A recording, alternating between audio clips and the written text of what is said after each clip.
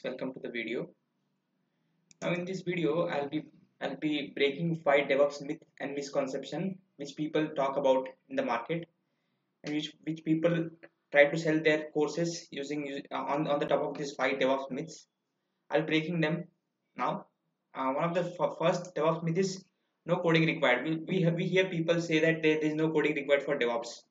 But I think somewhat of knowledge of this, somewhat of knowledge of Python, Golang, or scripting is needed. Not at deep level. You don't need to be a software developer, but basic coding and scripting like Python, Bash, or YAML helps a lot. You need it for automation, CI/CD pipelines, and managing infrastructure. I would say not as a software developer, but I would require you to have little bit of knowledge on coding side to debug application level issues. Yeah. And the second DevOps myth is DevOps is just a set of tools. You learn this tool, you'll become a DevOps engineer. So I hear more often like people they tend to learn some of the tools are listed here and try to become DevOps engineer.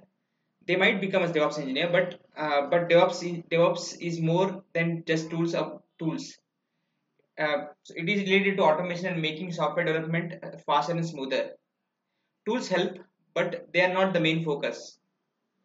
The real goal is to improve how developers and operations team work together. So learning these tools, I think learning is very tough. These tools such as Kubernetes and all, it would require immense hours of yours to learn these tools. But learning tools will not help with the DevOps role. And next myth is like people tend to focus on boot camps or zero to hero kind of videos. I would suggest like focus on zero to hero and boot camps as well, but try to learn fundamentals first. Like people they skip fundamentals and try to learn zero to hero and then try to become DevOps engineers. I don't say that it won't make you DevOps engineer, but it won't make you a good DevOps engineer. Like in real time, you will have a tough time while debugging the issues. Like if you know fundamentals, it would be easier for you. Some boot camps claim to take you from zero to hero, but real learning takes time.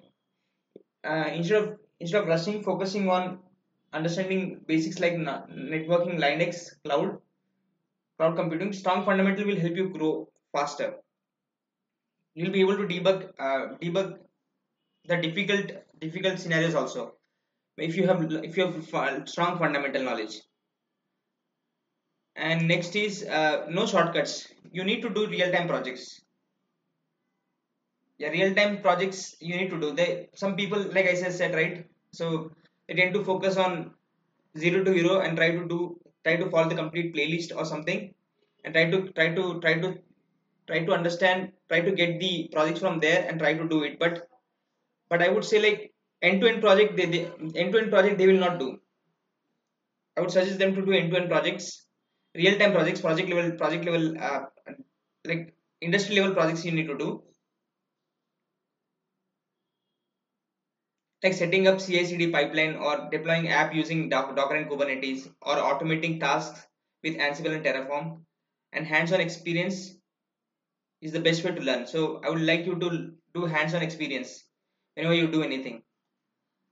So no shortcuts. Like learning some tools will not help you, but doing real-time projects will help you. It will make you a good DevOps engineer.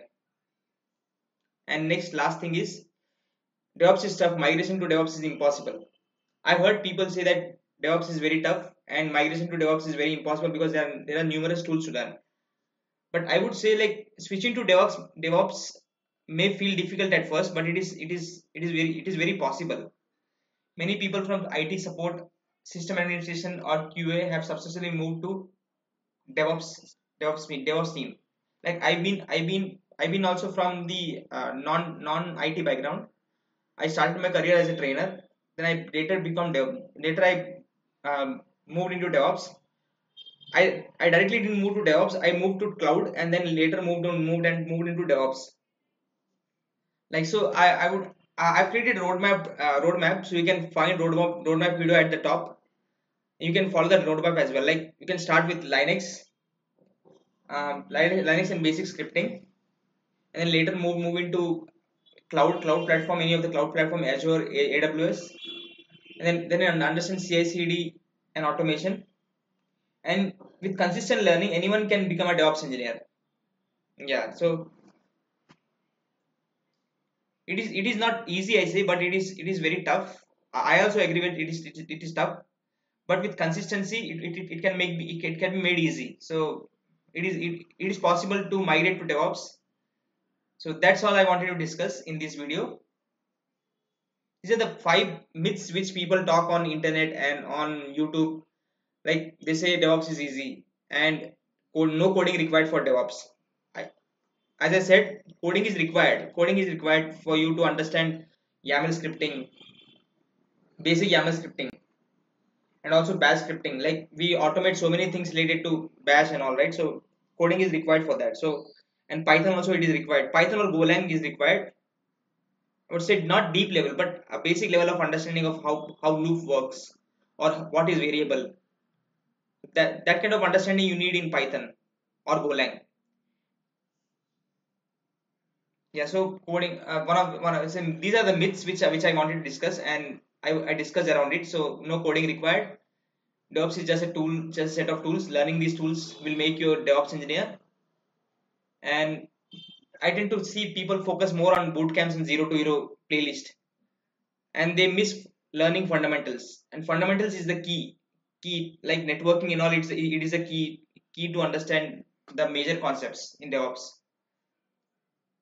And I want people to do real time projects.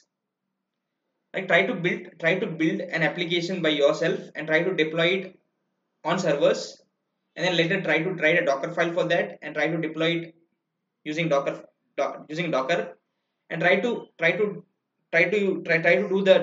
get the Docker image and try to deploy in Kubernetes, and then later try to make a CI/CD for that. Yeah, so this is the overall. So you'll get many free projects in GitHub, and you'll find it many projects in GitHub. You can get many free projects.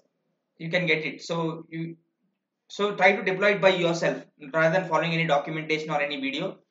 Try to get a project and try to deploy and try to create Docker file for that and try to deploy by yourself. That would be a good real-time project for you.